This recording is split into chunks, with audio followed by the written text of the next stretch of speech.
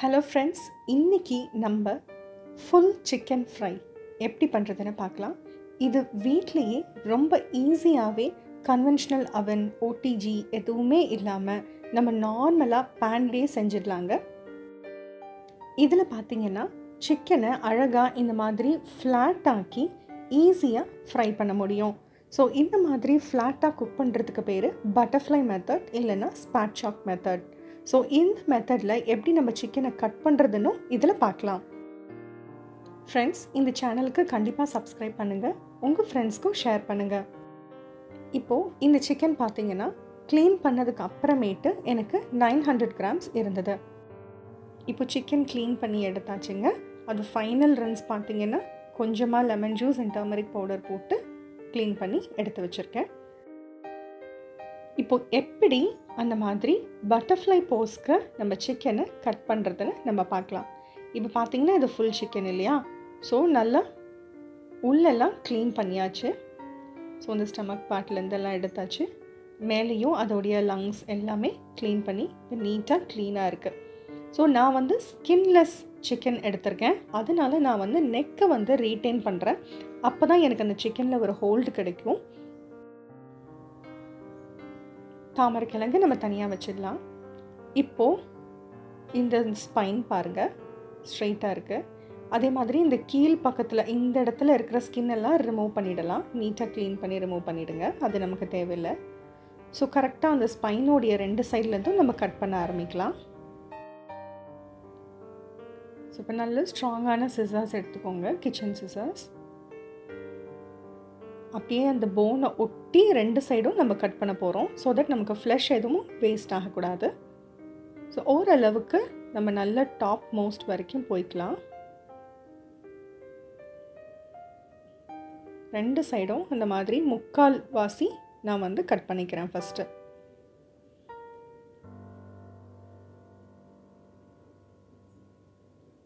இப்போ 2 சைடும் நம்ம 3/4 வாசி ரீச் பண்ணிட்டோம். இப்போ 3/4 வாசி ரீச் பண்ணிட்டோம் இல்லையா? இப்போது இந்த சிக்கன் அப்படி லிஃப்ட் பண்ணி பார்த்தீங்கன்னா அந்த சிக்கனுடைய ஸ்டர்னம் தெரியும். ஸோ ஸ்டர்னம்ன்றது கழுத்துலேருந்து நம்ம நெஞ்சுக்கு கீழே வரைக்கும் சேர்ற எலும்பு. ஸோ அந்த இடத்துல சதை இருக்கும். ஸோ அந்த சதையை நம்ம சிசர்ஸில் அழகாக கட் பண்ணி எடுத்துடலாம். ஸோ அந்த ஸ்டர்னம்க்கு கொஞ்சம் ஹோல்டு கிடைக்கணுன்றதுக்காக நான் இன்னும் கொஞ்சம் வெட்டி விட்டுட்டு பார்த்தீங்களா இந்த வெய் ஷேப்பில் தெரியுது இல்லையா? ஸோ இந்த சதையை மட்டும் நான் அப்படி கிளிப் பண்ணி எடுத்துட்டேன்னா எனக்கு இந்த ஸ்பைனல் கார்டு ரொம்ப நீட்டாக அழகாக உங்களுக்கு கைக்கு வந்துடும். ஸோ அவ்வளோதாங்க, நம்ம ஸ்டர்னம்லேருந்து டிட்டாச் பண்ணிட்டோம். இப்போது இங்கேயே கட் பண்ணிடுறேன் நான். இன்கேஸ் நீங்கள் ஸ்கின்னோட சிக்கன் ஃப்ரை பண்ணுறதா இருந்தால் நீங்கள் தாராளமாக கழுத்தை ஃபஸ்ட்டு கட் பண்ணிவிட்டு இந்த ஸ்பைனல் கார்டை ஃபுல்லாக கழுத்து வரைக்குமே கட் பண்ணி உங்கள் சிக்கனை அழகாக பட்டர்ஃப்ளை போஸ்க்கு நீங்கள் ஓப்பன் அவுட் பண்ணிடலாம். ஸோ எனக்கு சிக்கனில் கொஞ்சம் ஹோல்டு இருக்கணுன்றதுக்காக ஸ்கின் இல்லை இல்லையா, அதனால நான் இதை மட்டும் வச்சுருக்கேன், ரீட்டைன் பண்ணியிருக்கேன் இந்த நெக்கை. ஸோ இப்போது சிக்கன் நமக்கு நல்லா புஸ் புஸ்ஸுன்னு குண்டுனாக இருக்குது. ஸோ அதை நம்ம ஃப்ளாட்டன் பண்ணணும். ஸோ இந்த இடம் தான் நமக்கு இப்படி ஒரு ப்ரெஸ் கொடுத்திங்கன்னா டக்குன்னு ஒரு சவுண்டு வரும். ஸோ இது இலகி கொடுத்துரும். ஸோ இப்போ சிக்கன் எல்லா பீசஸும் நல்லா லூஸ் ஆகிடுச்சு, அதே நேரத்தில் ஃப்ளாட்டாகவும் ஆகிடுச்சு. ஸோ இந்த சிக்கனை நல்லா நம்ம ஒரு பெரிய பாத்திரத்தில் அழகாக போட்டு திருப்பி போட்டு நல்லா வறுத்தெடுத்துடலாங்க. மேரினேஷன் ரெடி பண்ணிவிட்டு அழகாக இந்த சிக்கனை ஃப்ரை பண்ணலாம். இப்போ மேரினேஷனுக்கு பார்த்தீங்கன்னா ஜிஞ்சர் கார்லிக் பேஸ்ட் எப்பயுமே ஃப்ரெஷ்ஷாக ரெடி பண்ணிக்கோங்க, ஏன்னா அதோடைய ருசி தனி. அப்புறம் இந்த கலவையில் ஜிஞ்சர் கார்லிக் பேஸ்ட்டோடு சேர்த்து மிளகாய்த்தூள், மஞ்சள் தூள், மிளகுத்தூள், ஜீரகத்தூள், அப்புறம் நிறைய கர்ட், ஒரு 3 டேபிள் ஸ்பூன் கர்ட் போட்டிருக்கேன். இதை தவிர கொஞ்சம் கரம் மசாலா தூள், உப்பு சேர்த்துருக்கேன். இப்போ இதை நல்லா சிக்கனில் கோட் பண்ணிடலாம். உள் பக்கம் வெளிப்பக்கம் எல்லாம் கோட் பண்ணி இந்த சிக்கனை நம்ம மேரினேட் பண்ண வேண்டியது தான். ஸோ இப்போ இந்த மாதிரி ஓப்பன் அவுட் பண்ணிட்டதுனால நமக்கு இந்த கோட்டிங் அப்ளை பண்ணுறதுக்கும் ரொம்பவே ஈஸியாக இருக்கும். எல்லா சைடும் அழகாக நம்ம மேரினேட் பண்ணிவிடுங்க.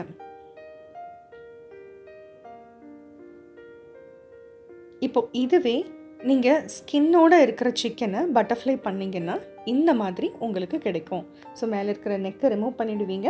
அதே மாதிரி ஃபுல்லாக அந்த ஸ்பைனல் கார்டை ரிமூவ் பண்ணிட்டீங்க அப்படின்னா இந்த மாதிரி ஃப்ளாட்டாக கிடைக்கும். இதையும் இதே மாதிரி மேரினேட் பண்ணிடலாம். இப்போ மேரினேட் பண்ணதுக்கப்புறமேட்டு நைஃபோடைய டிப் எடுத்து இந்த மாதிரி பிரெஸ்ட்டில் எங்கெங்கெல்லாம் திக்கான சதை இருக்கோ அங்கெல்லாம் நல்லா ஓட்டை போட்டுக்கலாம் நம்ம. ஏன்னா அதில் நம்ம கீரல் போட்டோம் அப்படின்னா திருப்பி திருப்பி விட்டு ஃப்ரை பண்ணும்போது அது உறிஞ்சி வந்துடும். அதே மாதிரி நீங்கள் ஸ்கின்னோடு வறுத்தீங்க அப்படின்னாலும் இந்த மாதிரி போக் பண்ணி ஓட்டை போட்டுட்டிங்கன்னா மேரினேஷனும் நல்லா சோக் ஆகும்.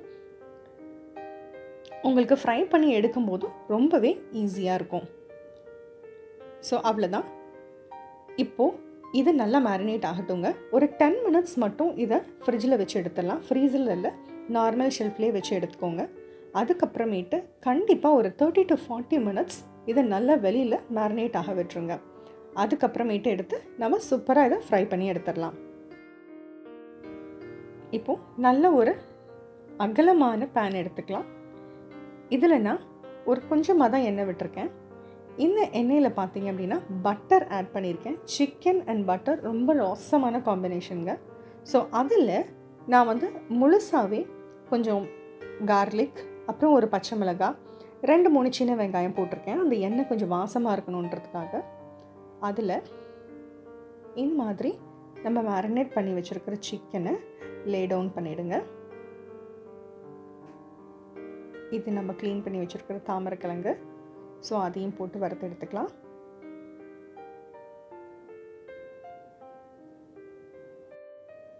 இப்போது ஒரு பிளேட் போட்டு கவர் பண்ணிடலாம். ஓரளவுக்கு 3/4 மூடின மாதிரி இருக்கட்டும். ஸோ ஒவ்வொரு சைடு வேகிறதுக்கு டைம் கொடுப்போம். ஒரு 5 மினிட்ஸ் கழித்து இப்போ நான் ஓப்பன் பண்ணியிருக்கேன். ஓரளவுக்கு சிக்கன் கீழே பிடிக்காமல் தூக்கிறதுக்கு வழி கொடுக்குது.